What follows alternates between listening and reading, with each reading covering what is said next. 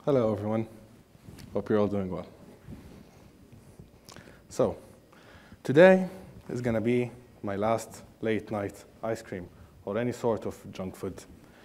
Tomorrow, somehow, I'm going to wake up as early as 5 a.m. and get started in the early day.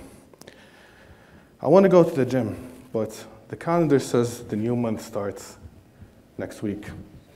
And there's no better time to start going to the gym than the beginning of the new month. Perhaps a few weeks or so, I'm going to have a startup as successful as Tesla. I'm going to be rich as Elon Musk is. Maybe not the Tesla part, but how common are these phrases with you? But to make it simpler, how many of you have been put in a situation where you've had something that you needed to do today, but you just kept on delaying it for the next day? Could you raise a hand? That's great. And then when the next day came, how many of you felt guilty? Could you raise a hand?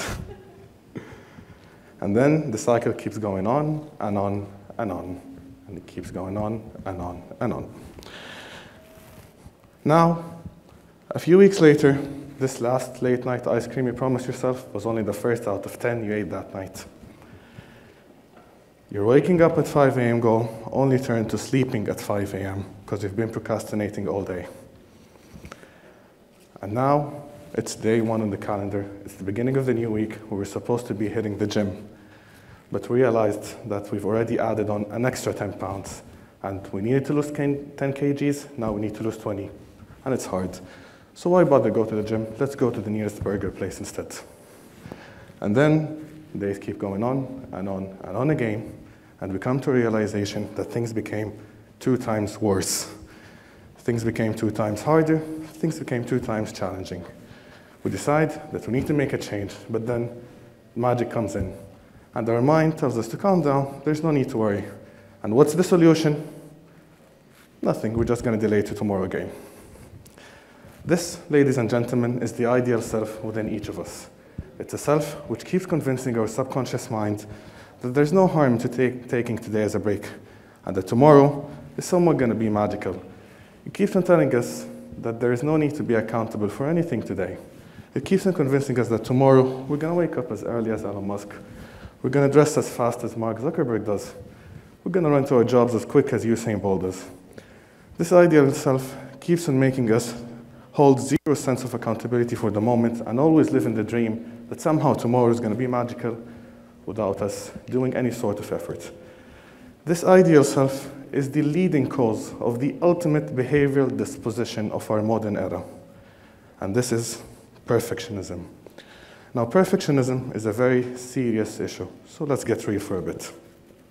According to the literature, perfectionism is defined as a state of mind in which one sets excessively high standards and goals and develops a flawless vision to their own self. And one of the many adverse events of perfectionism is that has been found in many studies to be the stemming cause for mental health disorders. According to the World Health Organization, for short the WHO, a record number of young people worldwide are suffering from threatening and very high levels of depression and anxiety disorders. And what is more dangerous is that the diagnosis is being at ages younger than ever before. In this recent report published in the previous November of last year about adolescent mental health, 2 very alarming statistics were mentioned. First, globally, 1 in every 7 10 to 19 years old experience some sort of mental health disorder. And second, suicide has become the 4th leading cause of death among 15 to 19 years old. These numbers are very alarming. But how does society respond? Unfortunately, in many sections of society, older generations tend to overlook such alarming numbers due to the preset stereotypical image to our younger generations being one which is less resilient, one which can't handle enough pressure, and one which is a snowflake generation. On the contrary, however, there continues to be increasingly available evidence from the literature on how these increased rates of depression and anxiety and suicidal intentions among the young individuals are likely to have stemmed from many causes. But the number one cause that has been constantly ranked in the literature is, unrealistically, high expectations set by the elder generations. Now, I do want to share a very interesting study conducted by Thomas Curran and Andrew Hill from the University of Bath and York St. John University, respectively. Now, this study tested for generational changes in college students' responses to a multi-dimensional perfectionism scale over the course of 27 years, from 1989 to 2016. What's unique about this study is that it was the first ever in the literature to examine perfectionism at a deep cohort level. Now, this study has stated very interesting findings and very key significant findings. However, what I do want to share today is the conclusion that they found. They found that perfectionism in all its forms studied have increased over the 27 years, and they've attributed this to three main causes. One, younger generations currently are being challenged by very high goals that were never demanded before. Number two, younger generations are currently being supervised by highly demanding leaders and highly demanding superiors, which demand more than ever before. And three, younger generations are currently in competition with very toxic environments, more toxic than ever before. So the question is, whom is it do we want to blame? Is it the older generations, which set the bar so high to a point which we can't cope with? Or is it social media, which is our new pandemic, only exclusive to our snowflake generation? This pandemic of social media, which unfortunately leads to a vicious cycle of unrealistic snippets from people's daily life. It only allows people to post their successes, but never post their struggles. And the consumers of social media are the young generations, people which don't have much life experience, people which only see the success, only see the wins, but they don't see the failure behind it. And thus, when they're faced in real life by certain issues, which are from the day-to-day life, they only fail to react to it properly. Now, I personally couldn't find an answer to the question of whom is it do we blame, but I realized there is a much more dangerous question that we need to ask. Why is this the case even in the first place? Why are we competing with one another?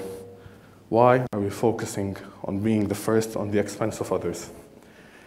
Now, I personally would highly attribute this to many reasons, and so does the literature. However, one reason which cannot be overlooked is the fact that we're currently in an era which is quantitatively biased. What does that mean? Now, focus is being made on numbers. Focus is being made on how much do you have of a certain thing, not how good do you have from a certain thing.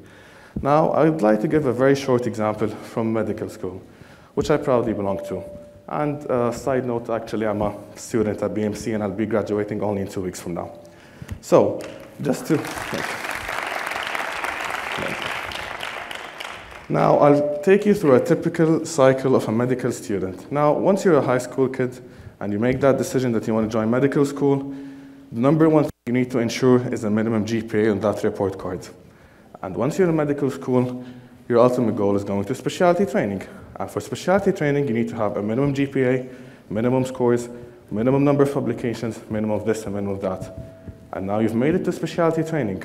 You need to have a minimum number of audits, minimum number of cases, minimum number of this, minimum number of that. These are all quantities and numbers.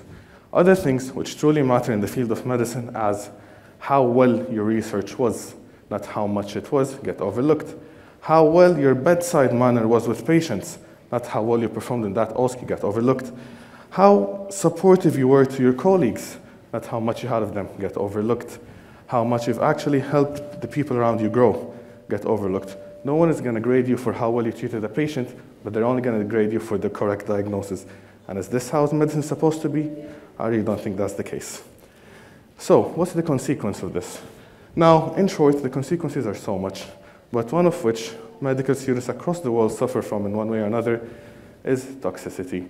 Unfortunately, this competitiveness of who ranks first and who does this and who does that, who has more and not who has better, leads to that everyone is competing with everyone. And unfortunately, in the race to gain numbers and number of publications and number of scores, we tend to overlook the qualities which truly matter, as how well we treat others and how to be humans along the way. So, what is the solution? Well, the solution is quite simple. We need to teach the younger generations in all fields that good is better than more. That how impactful your work is better than how much more you perform it.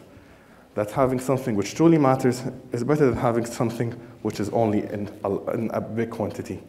Failure is not weakness. Failure is just part of the journey. And perfectionism is never a priority and should never be one. There are much more happier, healthier, and more productive goals in life than being perfect. And we need to teach the younger generations that regardless of how small their efforts were, yet consistent, they'll eventually multiply over time. And speaking of multiplication, I'd like to end my talk with a quote from one of my favorite books of all time, which is Atomic Habits by the author James Clear. Now in the book, James mentions that time magnifies the margin between success and failure. It can only multiply what you feed it. And I'd like to add on that you need to prioritize feeding your day consistently over feeding it perfectly. Thank you for listening to my not so perfect TED Talk. However, I hope it was an ideal experiment. Thank you.